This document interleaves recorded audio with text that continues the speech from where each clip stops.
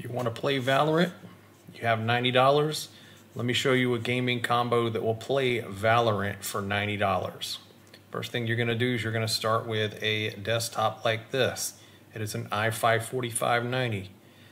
It is 3153. This one has a hard drive, it has memory, has everything you need except a SATA to 6-pin and a GPU. You buy one, it's 3153. They do get cheaper the more you buy. After that, you're going to go and buy a GTX 950. This one is $35. They're going to be somewhere in that price range, so we're at $85. And then the only other thing you have to buy is a SATA to 6-pin adapter. Putting all that together, you're in there about $90. It will handle Valorant at about 125 FPS at 1920.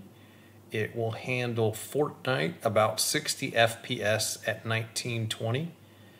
It will handle Minecraft at 249.3 FPS at 1920. And it will even do GTA, depending upon how you want to set it, from about 50 up. So it is a very good deal if you just need a basic budget gaming computer.